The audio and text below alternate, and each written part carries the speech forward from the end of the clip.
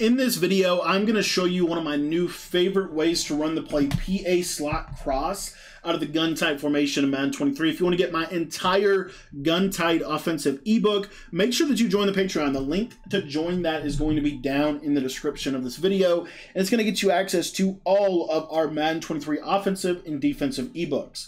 Now, the way that I like to run this play PA slot cross, I actually have a couple of different variations. I'm going to show you one of them in this video. I'm actually going to show you two of them. One of them is actually a levels concept that is something that we haven't ran in Madden for years, but I actually think is really good this year. And the other concept is really more of a traditional type of flood concept out of this play that is super effective as well. So both concepts super good. But anyway, let's get into it. PA slot cross and how I like to run it. So the first concept is really going to be more of your traditional flood.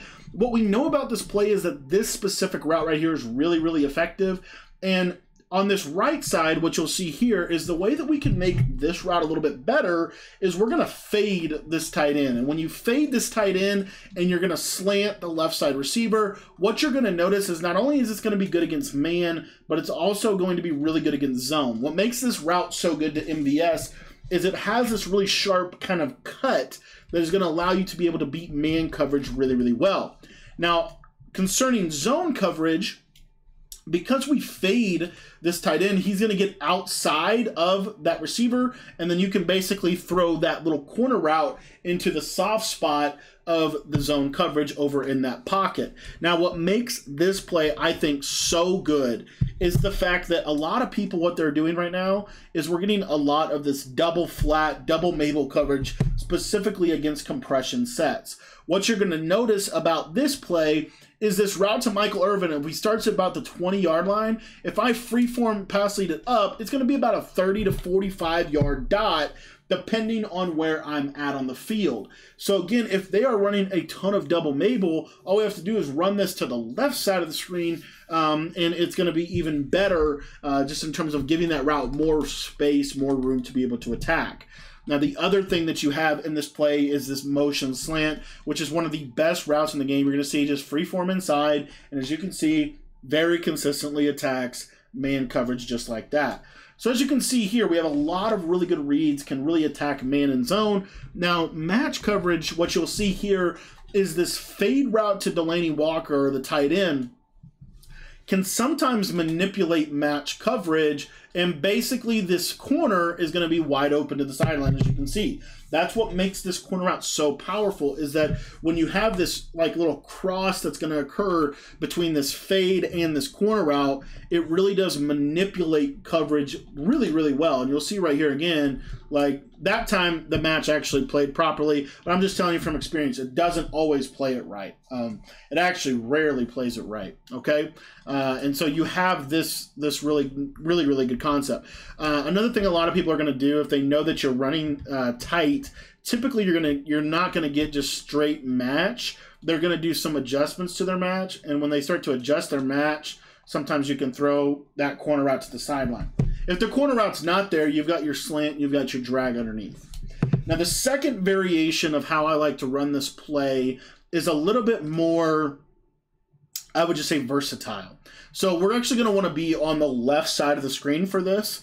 And what we're going to do is we are going to put our slot receiver here on a post. We're still going to slant that backside receiver, but then what we're going to do on the right side here is, and you can do it however you want to, you can either leave this route to Michael Irvin, or you could wheel your running back and flat Michael Irvin. Either one is going to be fine. But what I like to do here, and you don't have to run play action, or you can run play action, it's up to you. But what we're going to create is a really nice levels concept here on the left side. So I'm not super concerned about the right side of the screen in terms of it being able to attack zone coverage. Really, the primary concept is this two-man read over here on the left. Now, the other thing that we know about this formation is if we have a good ability to freeform or high point, this route to Delaney Walker can sometimes burn cover 4 coverage over the middle of the field. It can also burn cover 2.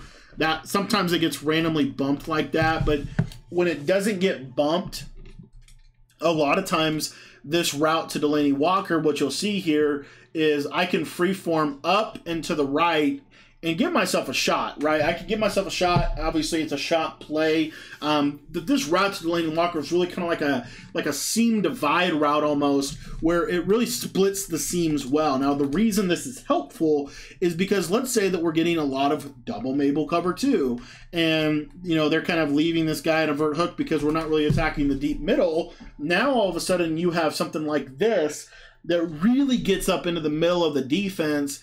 And typically this is going to be a pretty nice little cover two play that you can hit, over in that sideline there. So you have that in case they're maybe doing like the double outside thirds thing. That is very popular. This is also a great way to be able to break match coverage. You'll see against match coverage, Delaney Walker will kind of bump into this guy, and then you can basically just freeform this up and over the top of the match coverage.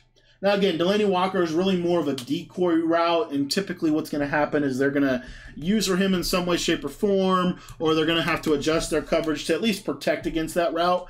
But the real benefit of this play is this deep, or is this post slant concept, and really this levels concept. So what you're going to see here is this route to triangle. You can actually throw that, and what will happen oftentimes is that right side player is going to serve as a clear out. Now you can re-corner him if you want to.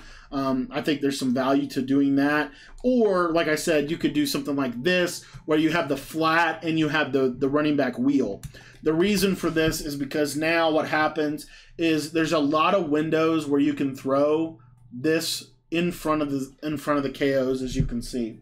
So you're able to really put them in kind of a tough spot. So typically what's going to happen, if you think about it, defensively, is they are going to user, traditionally speaking, you probably have, you might have this guy manned up, but typically they're going to have to come over here and user either the running back or the post. And what it does is it opens up a significant amount of space in the middle of the field where we can then throw this backside slant. So you see they're kind of going over there. We're just going to pass that down, and as you can see, it gets in front of the hook curl and in a really soft spot against that coverage. And then if they're double Mabeling or they're double flatting, right, obviously they have to have, this zone over here. So now, you do something like this, and they're going to have to user that post because that post gets in such a soft spot against the defense. And so now they're kind of in no man's land because they've got to take that post, and then you can throw that underneath and get some easy yards. It's one of my favorite plays right now. It's kind of a levels style concept out of the compression set. Really like this play a lot. If you want to run it, you can also do it like this. If you want to run it short side, you can fade your tight end. You can corner route Irvin and then run it almost like this now, and you're still in kind of basically the same thing. It's just that corner route's going to get to the sideline a little bit more quickly for you. So really a couple of different variations on one of the best plays in the game this year. I want to thank you for watching the video, and if you want to get my entire gun tight offensive ebook, make sure that you join the Patreon. The link to sign up for that is going to be down in the description below.